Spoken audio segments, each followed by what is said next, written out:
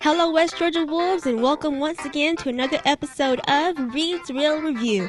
I'm your host, Brittany Reed, and I'm going to be keeping it real. The year 2009 is officially over, and the movies have been going head-to-head to see which films are going to win which awards. And in this episode of Reed's Real Review, we're going to look and see exactly which motion pictures were lucky enough to win the honors of certain categories. We're going to look at two award shows in particular, the Golden Globe Awards and the Critics' Choice Awards. The Golden Globe Awards are usually nominated and voted on in secret until the Golden Globes are aired live during a lavish dinner at a Hollywood location that varies from year to year. This year, the Golden Globe Awards aired on January 17, 2010. The Critics' Choice Awards are bestowed annually by the Broadcast Film Critics Association. Voting is held by a written ballot for a week-long period. Later, the winners are chosen in December, and they are revealed during the Critics' Choice Awards ceremony in January. This year, the Critics' Choice Awards were hosted on January 15, 2010. So now, let's compare the two award ceremonies and see which actors, which films, and which directors won certain categories for their motion pictures.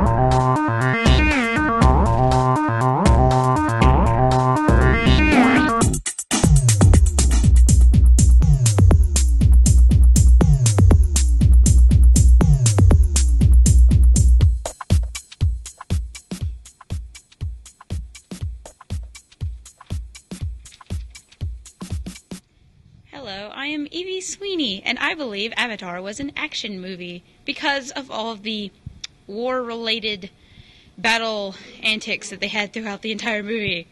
They also had some drama, but it was mostly action if you ask me.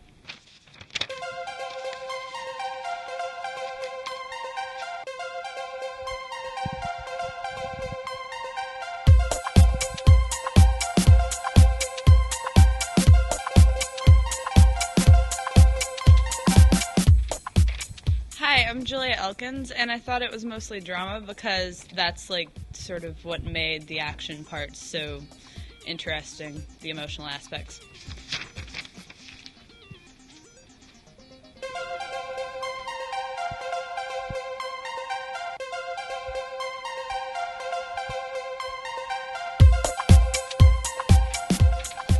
I'm Kylene Oldham, and I chose drama, and even though I haven't seen the movie, them being blue seems pretty dramatic to me.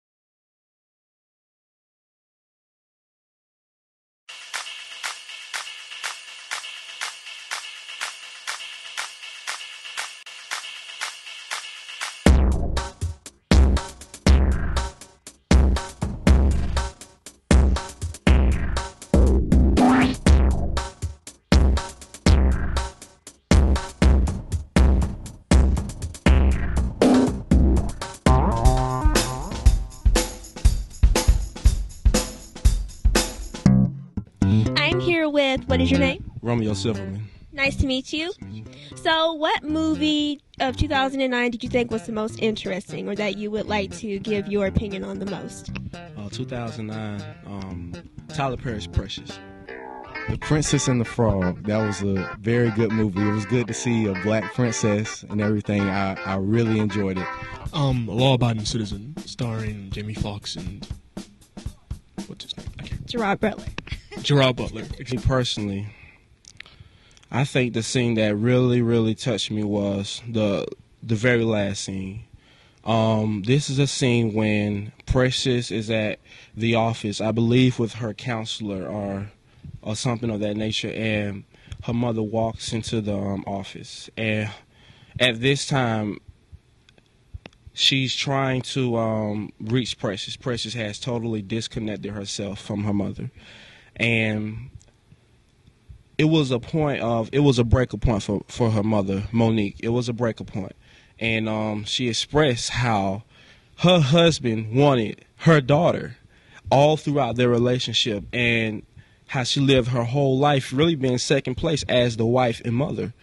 And instead of her reaching out to her daughter Precious to say, "I'm sorry, I forgive you," she acknowledged she's sorry. But instead of Precious or the counselor or any role of even Tyler Perry, instead of them bringing in a role that would say, "Well, I forgive you," or "I don't forgive you, I have to stay away from you because you're bad for my life, but I'm going to become a part of this organization or do this for my child," they just walk away. Right there, it should have been some type of counseling with the county. They should have come in, intervened, created some type of way for that to work. Sometimes you have to separate mother, daughters, and children out of each other's life because they just don't fit. It's just not purpose for it to happen. That didn't happen. Instead, that she just walked away, and it went off. This is a time for every young lady who is in that position as Precious to say, "Okay, this is what I'm going to have to do. Precious, show me what I'm going to have to do." I mean, I was getting mad. I was crying. I was upset with what was happening to Precious, but I would have been relieved to know that she graduated, to know that she found a place for her and her child. I love the music, and like I said, it was good to see a black princess, representing. She did. It was a very good job. Both of their characters, the princess and the prince, they both complimented each other. Yeah, they played out well. Them coming together during the movie, as the movie took place and everything like that, them being together and her showing him what he needed to work on, and he also pointed some things out in her that she needed to work on as well. I like how the movie just played out. They were.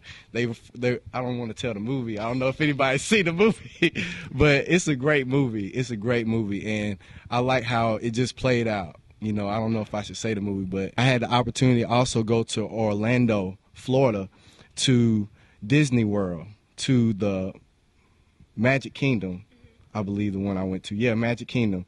And I got to see them do it live. And it was a live princess and a live prince and everything.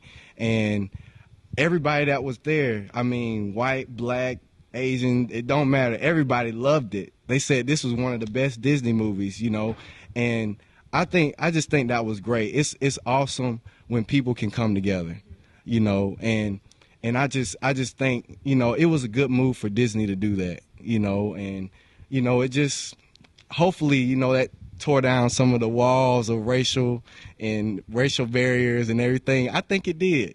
And that's that makes me happy all in itself. This is a good movie that everybody can enjoy, that the kids can enjoy, that families can enjoy. So go and see the movie.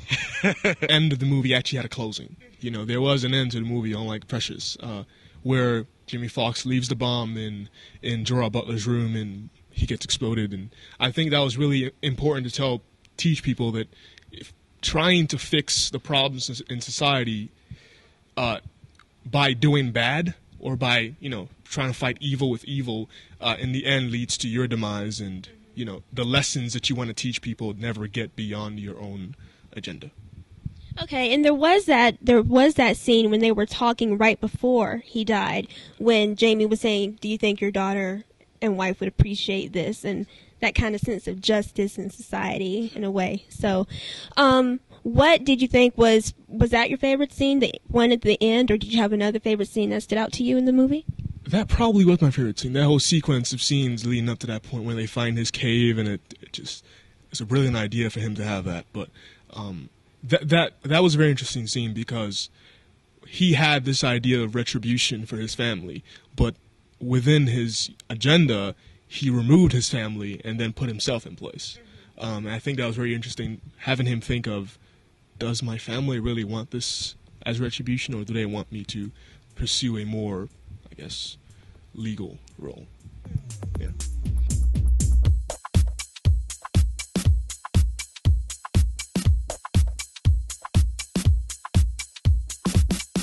Hi, I am here with, what are your names? Sarah Gramal. Sarah and Tessa Gramal. Tessa. Okay, so are you guys twins? Yeah. Okay, cool. That's really, really neat. So this game, they're going to have to write down an estimate of the number that they think is closest to the right answer. And let's see if you guys can get the answer right at home as well. The animated motion picture Up was nominated as the best animated feature for 2009. But how much money did it cost to actually make the film? Your hint is that the answer is somewhere in the millions. So, if you two write down your answers now, whoever is the closest will be the winner of this competition. Okay. Let's see. Okay. 5 million and 43 million. Okay, well, the movie Up, it cost $175 million to make. So, you are the winner. Congratulations. And for participating, her sister will win a Reads Will Review movie cup. Thank you, guys. Now it is time to see whether the students of the University of West Georgia believed that Avatar was a dramatic film or an action film. Let's tally up the votes.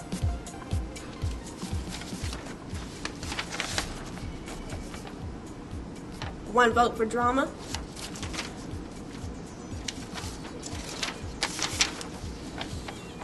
One vote for action.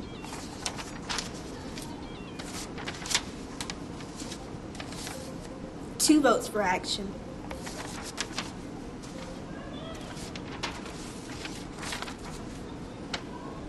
Two votes for drama.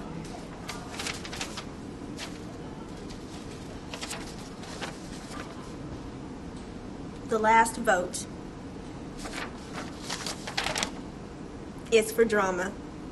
That means the students of the University of West Georgia believe that Avatar was more of a dramatic film than an action film. And so, Avatar, as a result of this, you will receive the Reads Real Review Award as the Best Dramatic Motion Picture of the Year 2009. Well, that does it for another episode of Reads Real Review. I would like to thank all of my guests and my contestants for participating in this week's episode. Be sure to look out for Reads Real Review every Tuesday at 2:30 p.m. and 11 p.m. and every Saturday at 11 on Channel 13 here in Carrollton. Also, always be on the lookout for me and my camera crew. If we catch you and you participate in one of my games, or you give your opinion during one of my interviews, you could get a megaphone, a cup, or you could get a Movie Buff trophy for knowing your movie trivia. Until next time, thanks for watching and stay tuned because I'm going to show you which movies are now available on DVD and Blu-ray for you to take home and purchase for your enjoyment. Until next time, I'm Brittany Reed and I'm keeping it real.